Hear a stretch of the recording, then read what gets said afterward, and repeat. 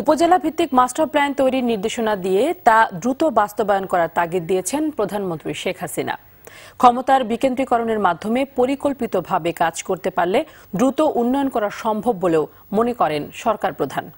স্থানীয় সরকার মন্ত্রণালয় পরিদর্শন শেষে এসব কথা বলেন প্রধানমন্ত্রী শেখ হাসিনা।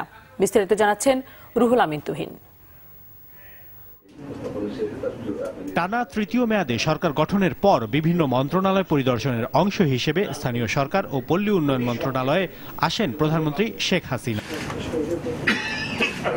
প্রজাতন্ত্রের কর্মচারীদের উদ্দেশ্যে দেয়া দিক নির্দেশনামূলক বক্তব্যে মানুষের মৌলিক চাহিদা পূরণের মাধ্যমে টেকসই উন্নয়ন করতে মন্ত্রণালয়গুলোকে পরিকল্পিতভাবে কাজ করার তাগিদ দেন সরকার প্রধান। আমাদের যদি একেবারে তৃণমূল পর্যায় পর্যন্ত একটা মাস্টার প্ল্যান করে পরিকল্পিতভাবে আমরা এগোই, তাহলে এখনো যেটুকু সময় আছে আমরা কিন্তু অনেক দ্রুত উন্নতি করতে পারবো। সুষম উন্নয়ন নিশ্চিত করতে গ্রামে নাগরিক সেবা পৌঁছে দিতে নির্দেশনা দেন শেখ হাসিনা।